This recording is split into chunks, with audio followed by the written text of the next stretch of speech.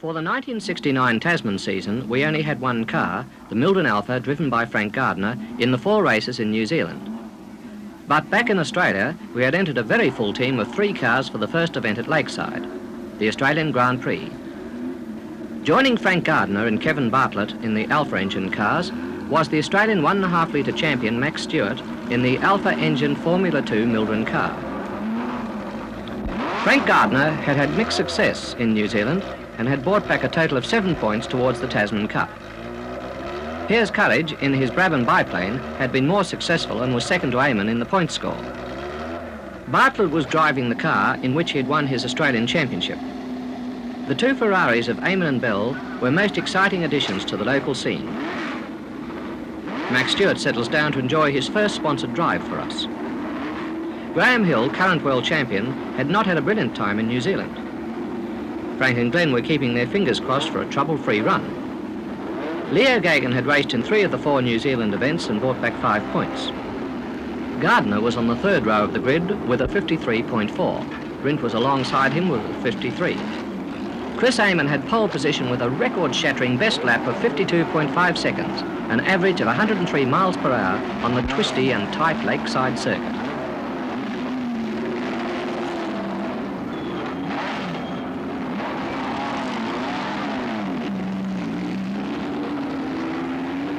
Gardner looked cosy in his all-enveloping cockpit, and Bartlett was happy enough to give a cheerful thumbs-up sign.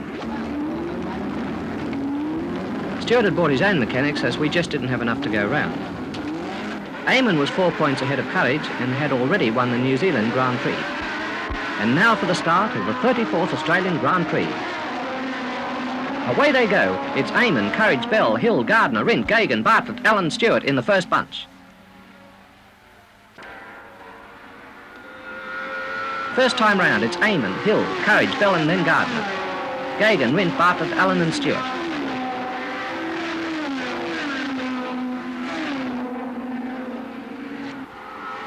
Second time round, Amon had increased his lead on Hill and Courage, followed by Bell in the 2nd Ferrari and Gardner holding 5th place.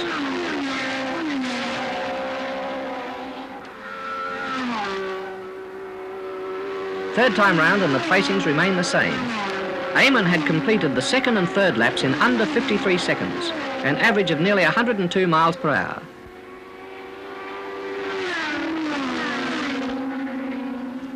Going into BMC on the 5th lap, Courage clipped Hill and went off the track.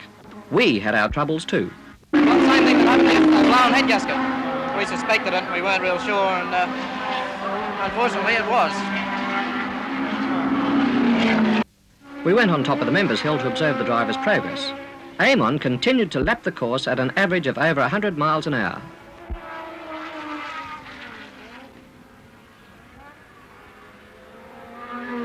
Graham Hill was lying 3rd after Bell slipped into 2nd slot when Courage went off the track. Hill was trying hard but making no impression on the flying Ferraris.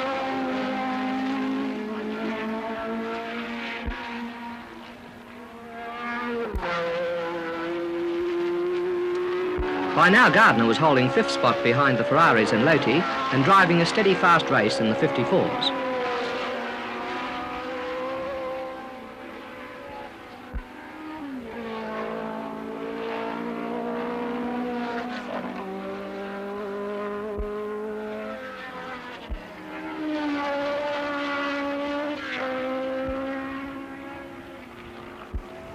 Max Stewart in our 3rd car was lapping in 56s and having a great dice with the 1600cc brigade.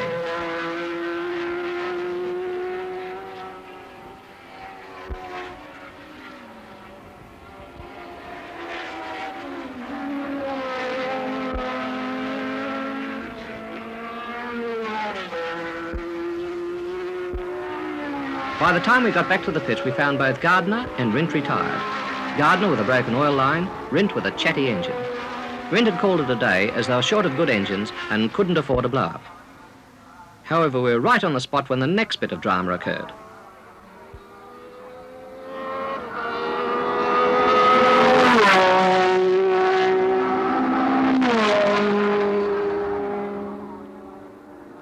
Chris Amon flashes past in a winning manner.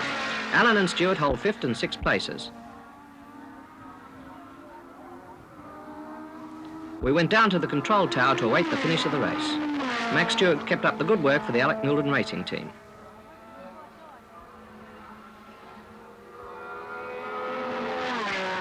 Amon gets the flag to win the 34th Australian Grand Prix in record time. Hill comes home in 4th spot, having lost 3rd place to Gagan. Bell comes in 2nd place, making it a Ferrari 1-2 for the race. Max Stewart comes in 6th place after a well-driven race. Chris Amon comes in after his slow-down lap. Gagan comes in after a great performance to be 3rd outright and 1st resident Australian driver.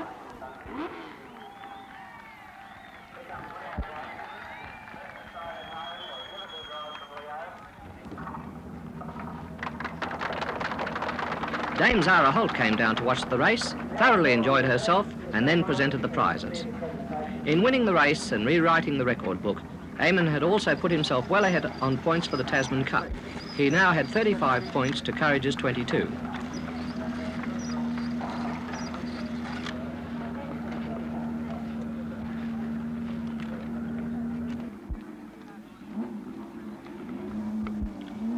The next weekend at Warwick Farm was a wet one.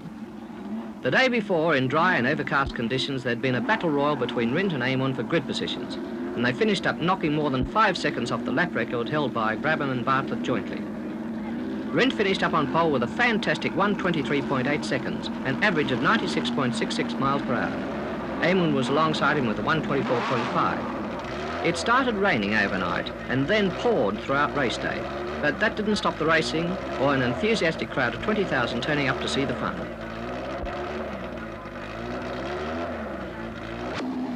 Graham Hill should have also been on the front row of the grid, but had sportingly agreed to a new 2x2 grid formation which put him in the 2nd row. Bartlett on 4th row had changed to Firestone wetties as Gardner had bagged the last remaining set of Goodyear wet weather treads. We thought Gardner wasn't going to make it as at the last moment his ignition complained about the rain. Some quick work by Glenn Abbey got him onto the line just in time. Max Stewart joined the spectators as a bearing went in his engine during practice and there was insufficient time to rebuild the engine for the race.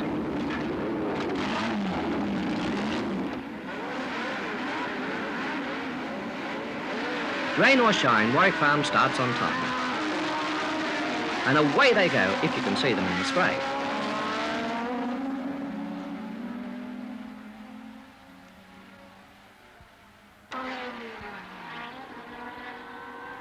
First time round, Rint is in the lead, followed by Hill and Bell. Amon and Courage had already collided at Polo and were walking back.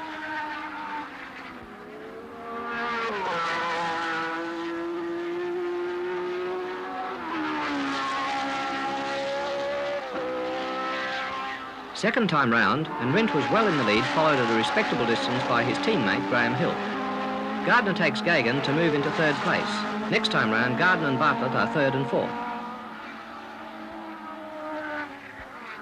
Courage's car is brought back to the pits, and spinning off and clipping Amon, he had unwittingly given him the Tasman Cup on a plate.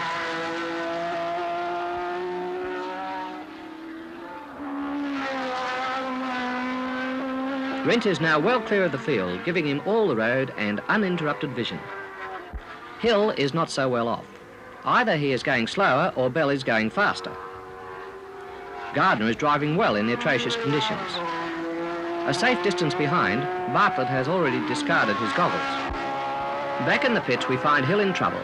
It's water in the electrics. He is still dogged with rotten luck in the series.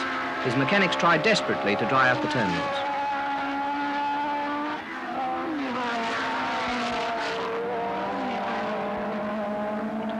Gardner and Bartlett continue to circulate smoothly.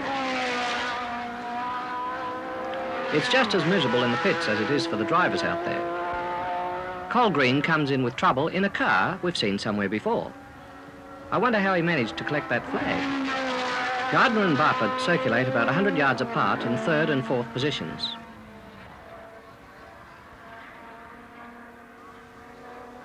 Rint keeps up with his rapid pace for the wet conditions, whilst Hill comes in again for another squirt with a silicone-based spray. Bell keeps up the good name of Ferrari in second place. Surprisingly, this is his first ever wet run in a Formula One car.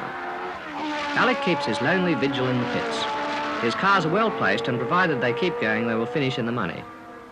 Neither car is going very fast, but the conditions will not allow any better times. They're not likely to break down under moderate speed conditions, but the electrics could pack up in the wet, and the cars could spin off on the skating rink surface of the track. Fortunately, both Gardner and Bartlett excel in wet weather racing, even though they prefer it otherwise.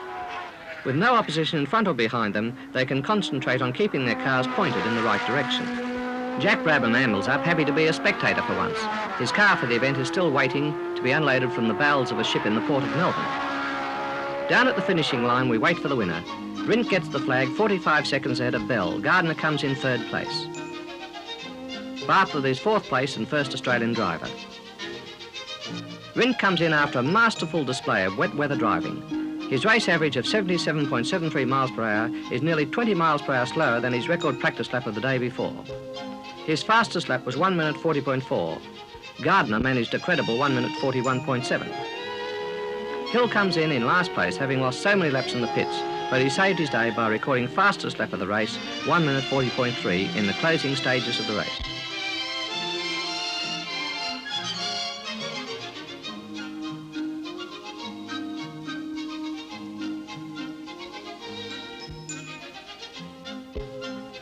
The weather returned to normal for the last round of the Tasman series at Sandown Park, Melbourne.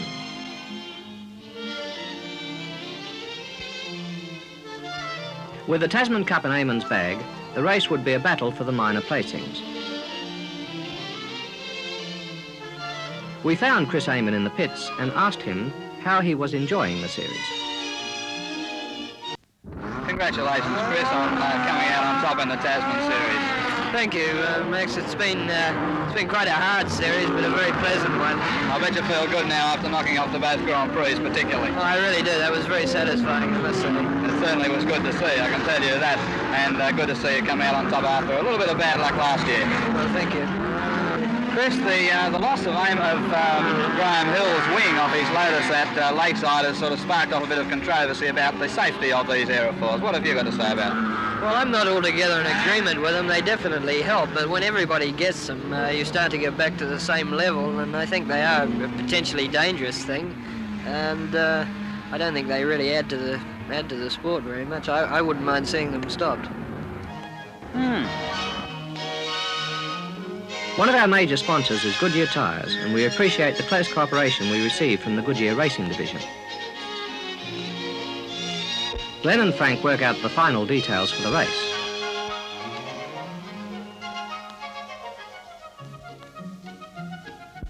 About the only chance a mechanic has for a works drive is in the pit road. We only had 2 cars entered at Sandown as we didn't have time to rebuild the engine in the 1600 car for Max Stewart.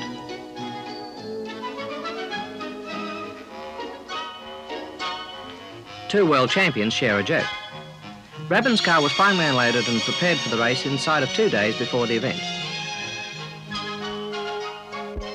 Rint had pole position again with a 1 minute 4.3. Amon is alongside him with a 1 minute 4.5 seconds.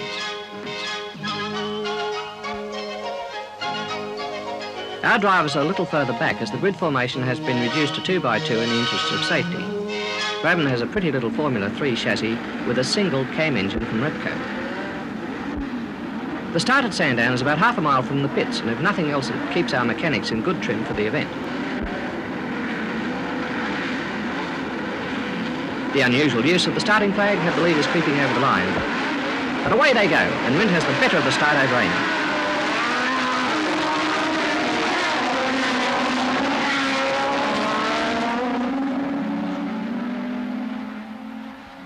Second time round, Amon has got ahead of Rint. Hill is back in the pits with a broken throttle linkage. Courage is out with a broken half shaft. Brabham is third. Bell's fourth. Gardner fifth.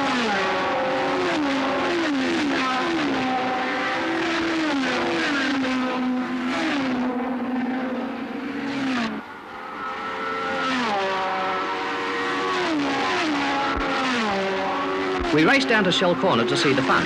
Amon and Rint are having a ding-dong battle. Brabham is third. Graham Hill is back in the race, working his way through the tail-enders. Gardner has passed Bell and is now in fourth position behind Brabham.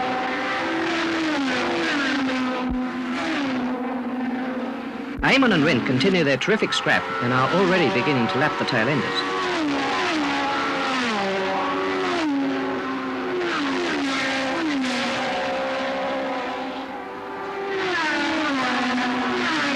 Try as hard as he can, but Rint cannot get past Amon again. Gardner keeps up the good work for the Alec Milton team. By now, Bartlett has retired with a broken exhaust stub.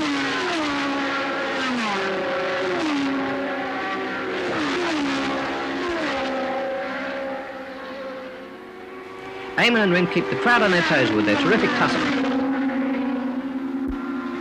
Hill has worked his way back to sixth position, but he's 2 laps in arrears and has no hope of catching the leaders now.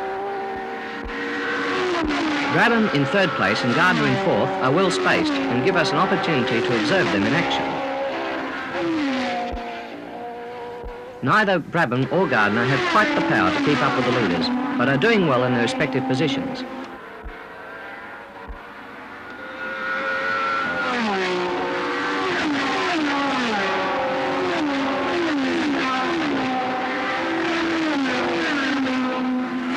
Back at the finishing line in time to see the leaders through. David Mackay is so confident he stayed there throughout the race. An embarrassed Brabham is lapped by Amon, but he managed to avoid the same treatment from his ex-teammate Rint, who seems to have dropped back a little. Amon gets the flag to win the final event in the Tasman series.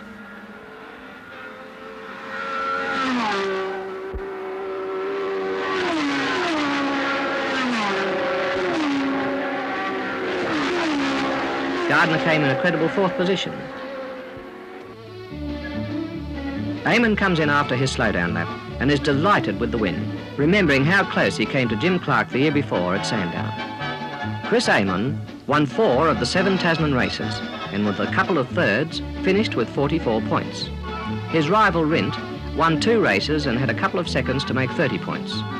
Courage did well in New Zealand, including a win, but was conspicuously unsuccessful here and collected 22 points. Graham Hill had a poor time, but managed 21 points. Altogether, an exciting end to an exciting series as Amon takes care of the Tasman Cup. Perhaps one day we may see it ourselves.